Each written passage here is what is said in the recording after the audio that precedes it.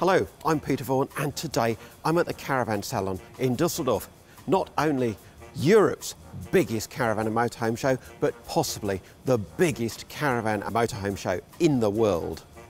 We've only got 2 or 3 hours to whiz round and show you some of the highlights, some of the things that have caught our eye over the last couple of days.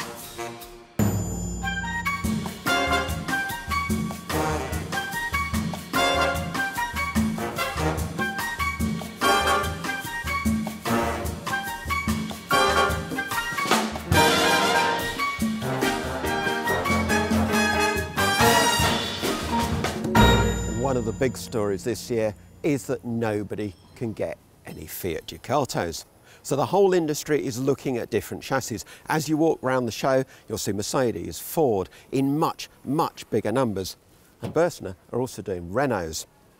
This little Renault Traffic will be a rival to many of the Volkswagen Transporter-based campervans on the market in the UK. And it's a brand new sector for a company like Bürstner. Inside, it's the classic side kitchen layout with a sliding seat system by Schneerler, pop top with the big open canvas at the front from SCA. But it's got some really nice design features too, like this sliding door in the kitchen and the biggest cutlery drawer you've ever seen. We first saw Bürstner's Lyseo Gallery as a concept just over a year ago. Now, the company has probably launched more new product here than just about anybody else. And look at this. This is the actual production version of the Lyseo Gallery. Based on the very, very popular and successful Lyseo TD Harmony line, but with this fantastic new roof concept. When that roof is down, it doesn't look much different to a normal low profile. But look at how much extra headroom you get for that upstairs bedroom when it's up. There'll be 2 layouts in the Lyseo Gallery range, one with a rear lounge, the 644, and this 689, which is our preferred model. It's got a rear bathroom, this central kitchen area, and a nice front lounge. But this is the bit that's really different. You've actually got a staircase to go up to bed, and what a great bedroom it is up here, with more than a metre of headroom. You've got windows on either side, great big roof light above. It's a fantastic bedroom, not like an overcab of old. And all this new mechanism has been fully tested in all weather conditions. If anybody wants to sponsor me to go on a grand European tour, I'll have one of these to go in, please. About 150 grand's worth of Leica Krios 5009, their new flagship model. I think this has to be one of the best low-profile motorhomes you can buy because it's full of Italian style. Just look at it. You can see that Leica didn't use just ordinary caravan and motorhome designers. They've got professional automotive designers in to style this outside and in. The same designers as have designed some Lamborghinis and all sorts of other well-known cars. You can have a dishwasher in the kitchen, one that only uses 8 litres of water each time. And, well, just everywhere you look, it's lovely. How about these blue highlights, which just look so different from the usual beiges and creams? I really like this motorhome. The show has 17 halls, so we're going to have to push on a bit. But no visit to Düsseldorf would be complete without a visit to Hall 5, the premium hall, which is where you need to go if 150 grand for a Leica is just not enough to spend. You've got far more than that burning a hole in your pocket. And sometimes 4-wheel drive just isn't enough. You need 6-wheel drive. This action mobile could be yours for just over 1.1 million euros. For that, you've got 9.9 metres long, MAN chassis with 630 horsepower. Well, I don't think you're going to get stuck in a rally field in this one.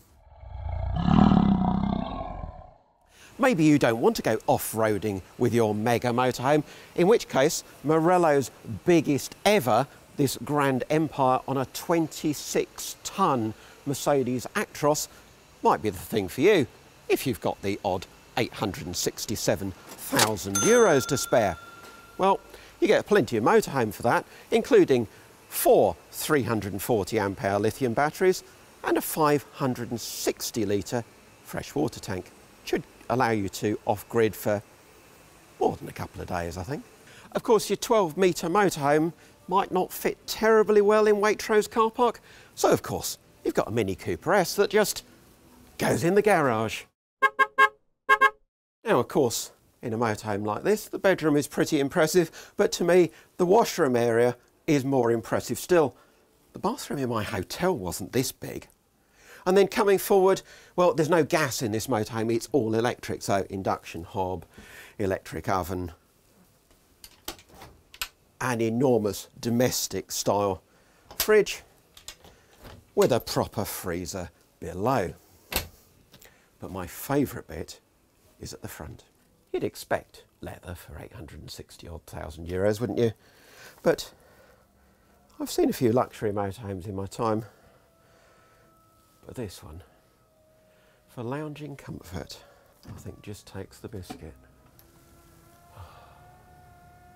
Maybe a Mini is, well, just too ordinary to go shopping. So you could have this Variomobile with an AMG Mercedes V8 bi-turbo in the rear garage. Or how about a Concorde liner with this beautiful Porsche 911 Targa from the 1970s? I think that's better. But the one you really want is this Volkswagen Performance S. 12 metres of motorhome for 2 million euros. But that doesn't include the LaFerrari, which is a further 3.3 million euros.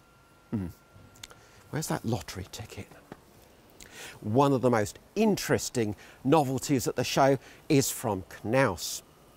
This Volkswagen transporter-based CUVision is, well, it's a whole new type of motorhome, isn't it? It's a sort of low profile with a pop top.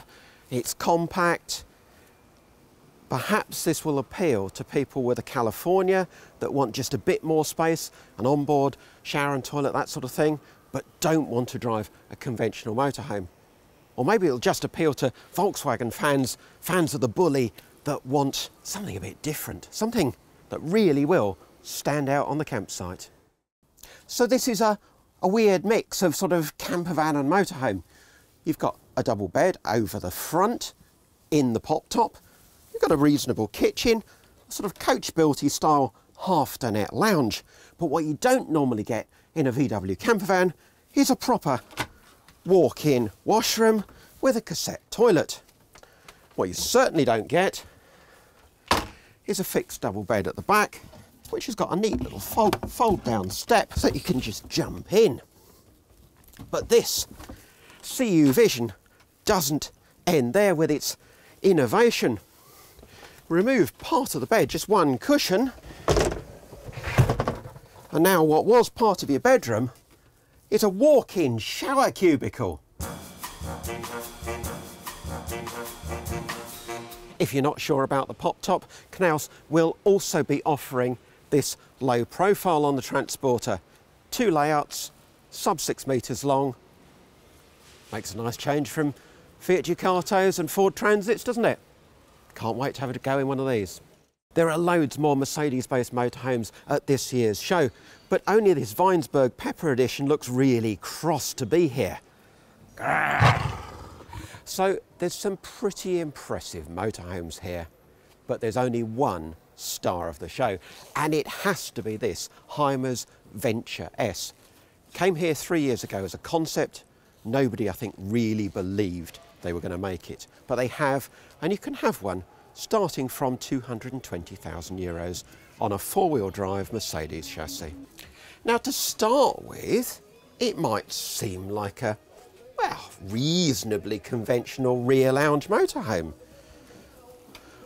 Though this rear lounge is very comfortable, and you have these wrap-around windows in glass at the back. But how about this? You've got a sun deck as well. I think this takes 350 kilos. So I haven't drunk that much German beer while I've been here, so I think I should be okay on there.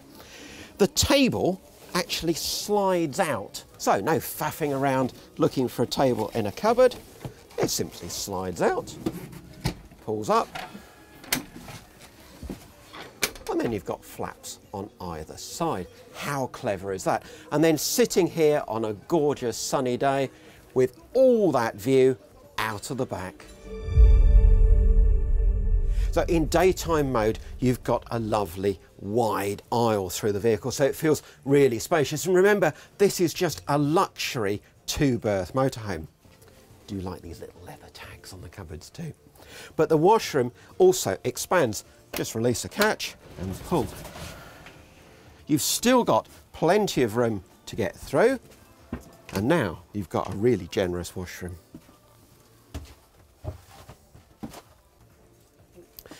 And not only that, but swing a wall, and it's a really good sized shower cubicle.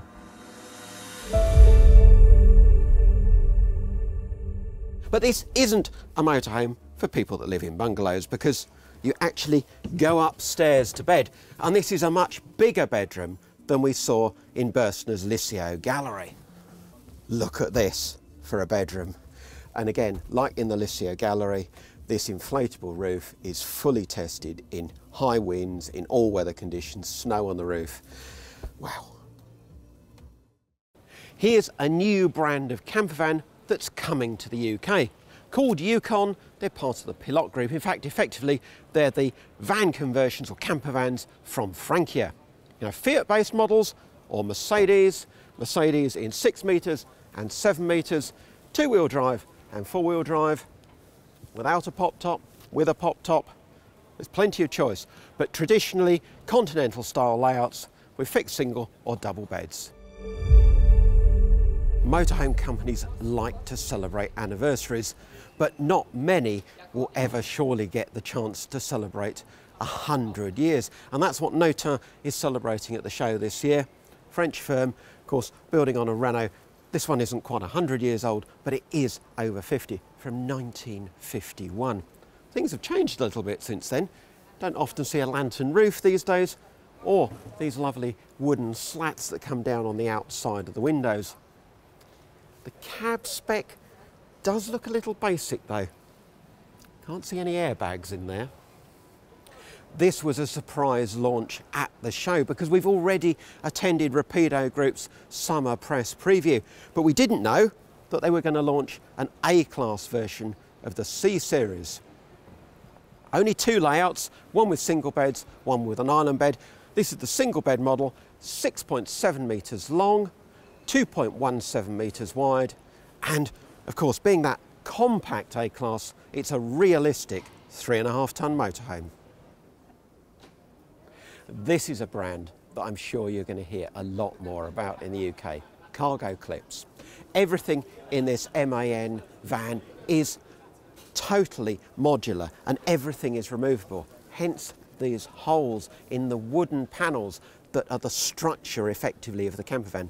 These panels go in and then everything attaches to those. All fully crash tested, all beautifully made, all based on a very sustainable platform, so everything is very environmentally friendly. Lots and lots of choice, different kitchen units, washroom units, removable travel seats, and just look at the bedroom on the top of this. That's no ordinary pop top. Fully insulated, fully solid sided, and a great bed up there.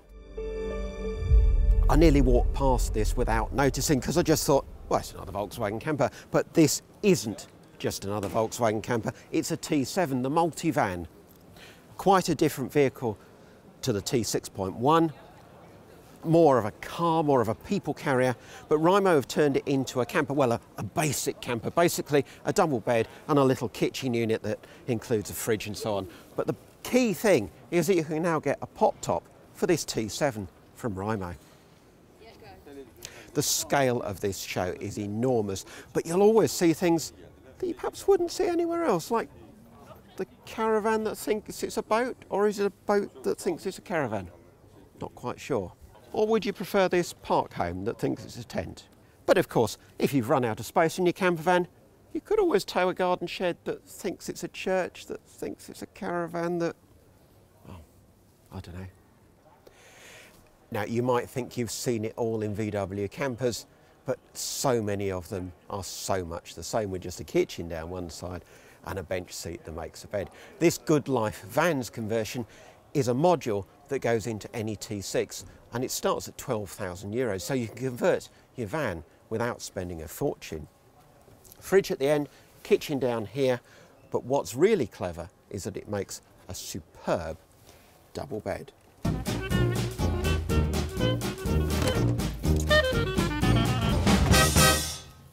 Two metres by 1.6 metres. Challenge you to find a T6 with a bigger bed than that.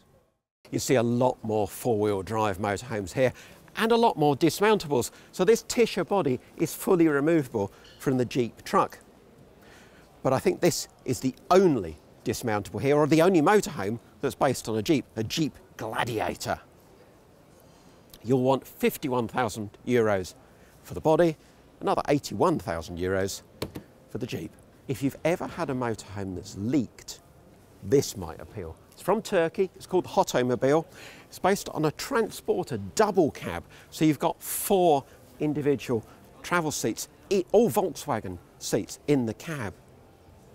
4 doors too, but the key thing, it's got a 20-year water ingress warranty. It's got a rear lounge too. So plenty of appeal for UK customers if this Turkish van ever comes to Britain. Adria has already added Mercedes to its portfolio with the Coral, the Matrix low profiles and the Supersonic A-Class. And now there's this design study for a van conversion based on the MAN TGE, my favourite base vehicle of them all. Let's hope this comes to the UK as a production vehicle before too long. Hobby have got the ID Buzz here, apparently the first time it's been seen in public at any show. It's with their little beachy air caravan. How long before we see a campervan based on this latest fully electric retro look VW? So those were my highlights of the 2022 Caravan Salon. I thoroughly recommend a visit next year if you've never been, especially as there's camping in your motorhome available on site. The old town of Düsseldorf is well worth a trip in the evenings too. Thanks for watching and hope you've enjoyed our latest motorhome video.